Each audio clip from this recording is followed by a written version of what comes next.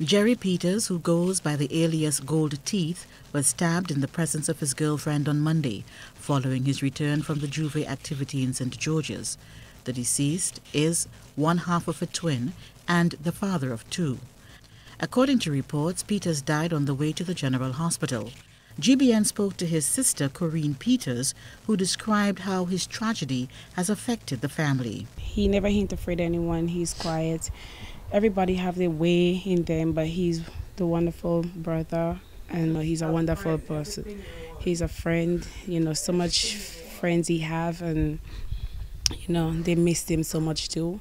It's very hard for the family. We spoke the Sunday and we spoke the Monday.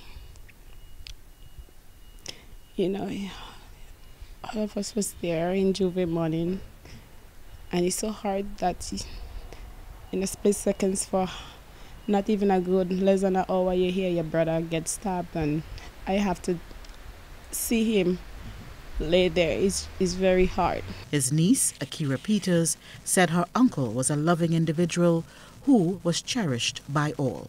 It's very hard. It's like we cannot really function because it's just like a sudden death. Police are currently investigating the fatal stabbing. Superintendent Vanny Kerwin indicated during today's police press conference that one man is now in police custody. We have had a fatal stabbing at Brizan that saw the loss of life of one of our Grenadian citizens.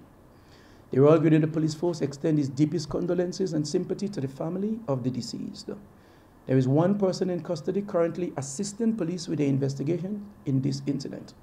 The autopsy to determine the cause of death is ongoing as we speak. Joseph McKee-Smith, GBN News.